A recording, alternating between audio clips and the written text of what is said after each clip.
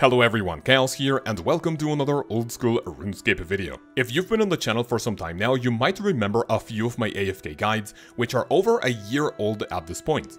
And with more and more great content coming to old school RuneScape, I thought it might be the perfect time to make an updated guide for all of the great AFK methods you can do in the game that need little or no attention whatsoever. For every new subscriber and the like this video gets, my puppy Moneda will get a kiss. So, go ahead, we'll give you 2 seconds. Alright, thank you. Before we start this video, it is very important to mention that the term AFK is universally used in old school RuneScape as doing something that requires low effort and only a few clicks per minute. We will discuss a couple of methods that actually let you step away for several minutes at a time. Before we start, I want to give out a few honorable mentions.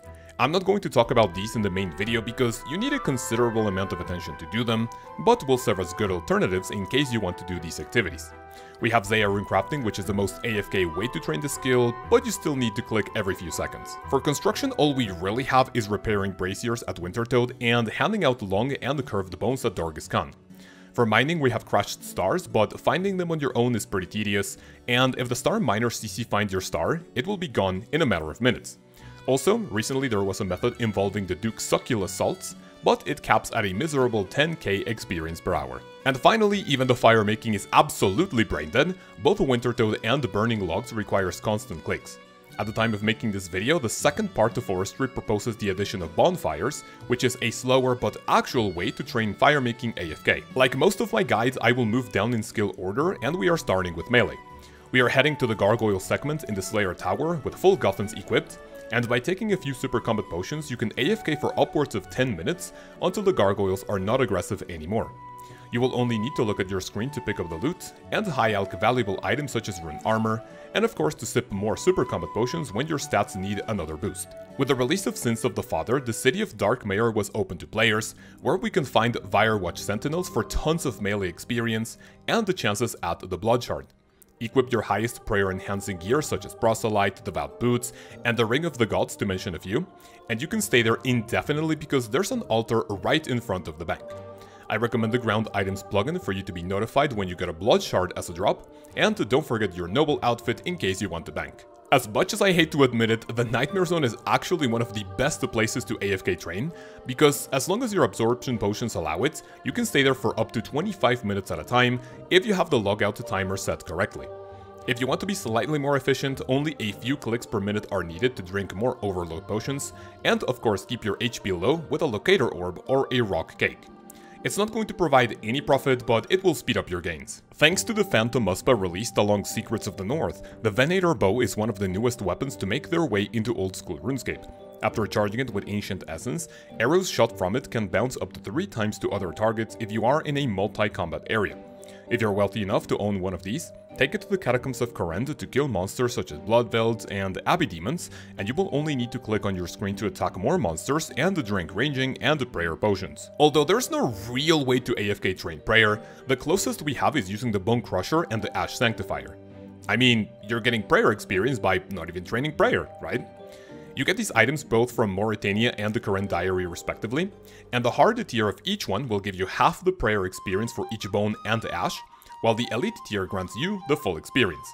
Make sure to take these items on you when training at all times. For something that's actually AFK, we jump to magic, and the first method is the lunar spell called Plank Make.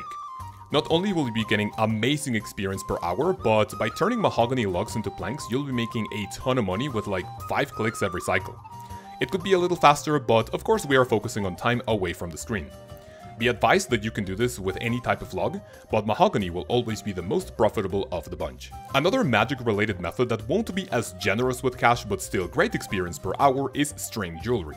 The difference between this and plank make is that even though string jewelry will be pretty tight on margins, it grants more experience per hour because the automatic casts are faster than plank make.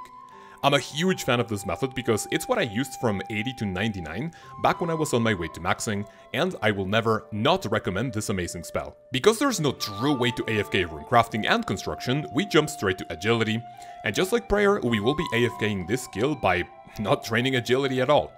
As we all know, Barbarian Fishing offers strength and agility experience along with, well, fishing experience. And some people opt to get 99 fishing before starting the agility grind to get some of the early levels out of the way. Be advised that this is going to be incredibly slow, but it's your best AFK alternative. Herblore is pretty cool because we have certain potions that can be made out of a 4-dose potion and stackable ingredients in your inventory, leading to 27 items to be processed per cycle. These potions include Stamina, Extended Anti-Fire, Anti-Venom, Forgotten Brew, and Extended Super Anti-Fire potions. Make sure to see what the best option for your budget is, but I personally recommend sticking to Staminas and Anti-Venoms for the best bang for your buck. Thieving has some great methods that don't require a lot of attention, but are pretty click intensive. To truly do this in the most AFK way possible, we are going to one-tick the Summer Sorcerer's Garden when all of the ghosts are set. I will leave a quick guide for this in the description below, but once ready, you need to click once every 30 or 45 seconds to steal fruit, and then squish it into a beer of glass. So then you can hand it in for tons of experience, and I wish I knew about this method sooner, so definitely give it a go. For crafting, our best option is glass blowing. It's a relatively slow process for which you can make 27 items per inventory, and the great thing about it is that it is available to you at level 1 if you make beer glasses. Realistically though, I would start doing this at level 46 to make unpowered orbs, as they are the only item that will be profitable as of the time of making this video. You can also make lantern lenses and light orbs at higher levels, but you will lose a bit of GP. I also did this on my way to 99. One of the most iconic AFK skills is Fletching, because quite frankly the entire process from 1 to 99 can be done at a bank without paying too much attention. All you need is a knife and logs in your inventory, and to make the best longbow you are able to fletch according to your level. Short bows won't be profitable, which is why I always recommend sticking to maple, yew, and magic longbows. This also requires around 5 clicks per cycle and will make you some decent cash without effort. Slayer is a tricky one, and I have a quick 2-for-1 when it comes to AFKing this skill.